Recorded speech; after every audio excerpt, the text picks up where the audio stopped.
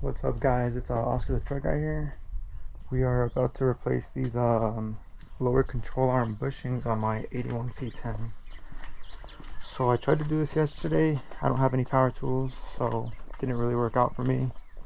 But I went out to Harbor Freight yesterday and bought this thing right here. And I bought a bunch of impact sockets. And here's the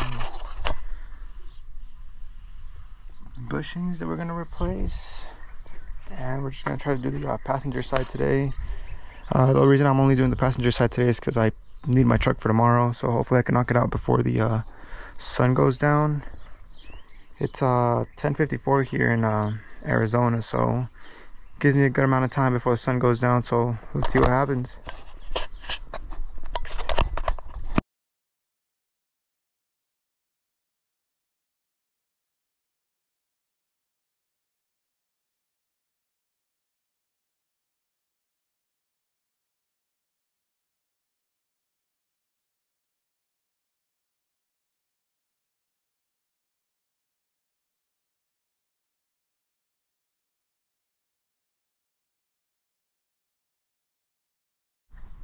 So I've got the truck up on jack stands.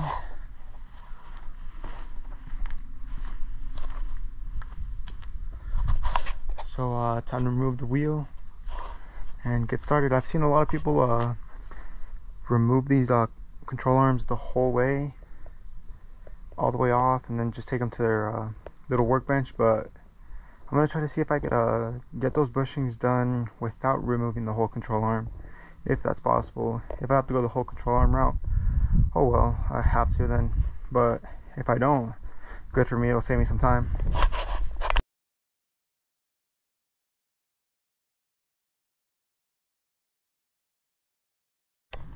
So I've got the wheel off. This is the side that's been squeaking, giving me problems. My plan is to just remove these two bolts up here, and then the same for this side. This, and it's got two bolts up here. And hopefully by just doing that, I could get that squeaking to stop. If not, I'm not sure where to go from here. I might look at the sway bar arm bushings, but I got the front end rebuilt not too long ago, so these bushings are kind of brand new. But we'll see what's up, get it figured out.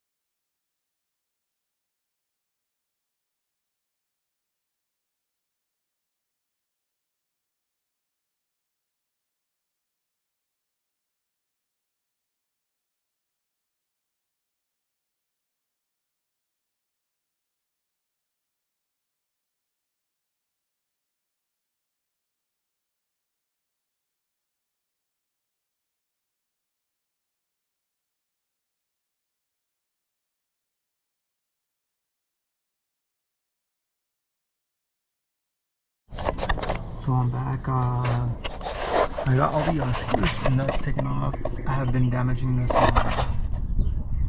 thing with a drill and a drill bit. Get it as weak as possible. So the next step here is to cut. We're gonna cut this thing right here. So hopefully this can come out that way. This can come out that way. So we'll see what happens. I'll keep you guys updated.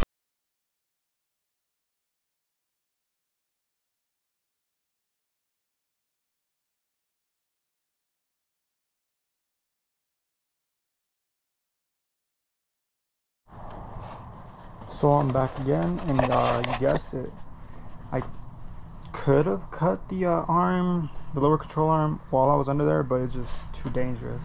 So I just ended up removing it. Got it right here. Here's the one I drilled into. I'm gonna be getting this off here and just hoping for the best. Here I am. I'm gonna walk to the truck and show you guys the mess I have over here. It's not too big of a mess. I could get it tightened up by tonight.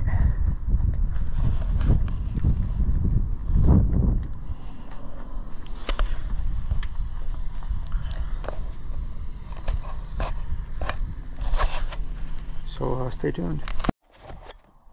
So safety is our main concern. Gotta get them safety goggles because we about to start cutting. Get this shit going.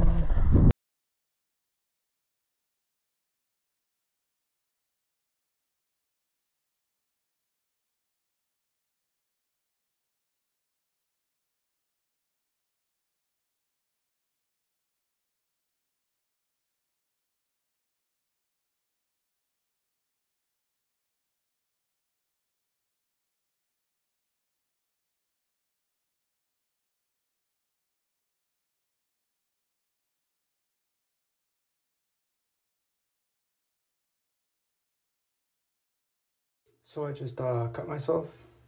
For a while I thought the blood wasn't gonna stop, but it doesn't look as bad as I thought it was. So we should be good in about like 5 more minutes.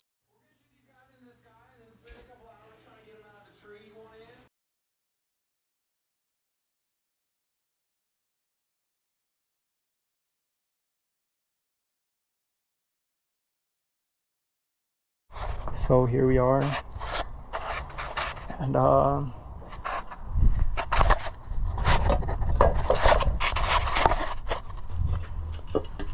I give up on this thing. I got a new used one from my buddy.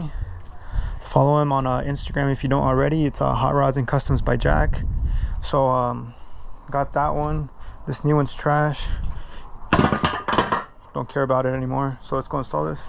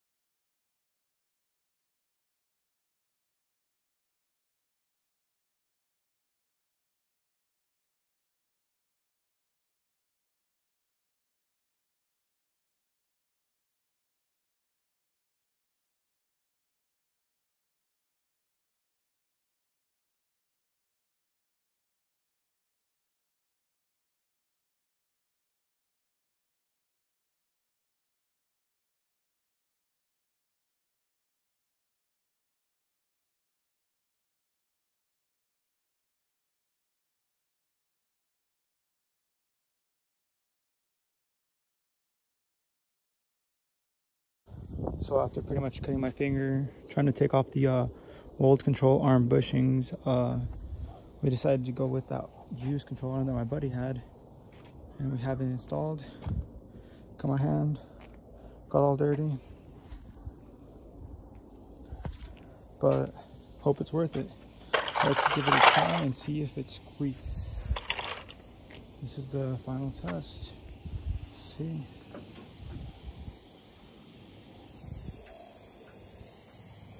No more squeaking.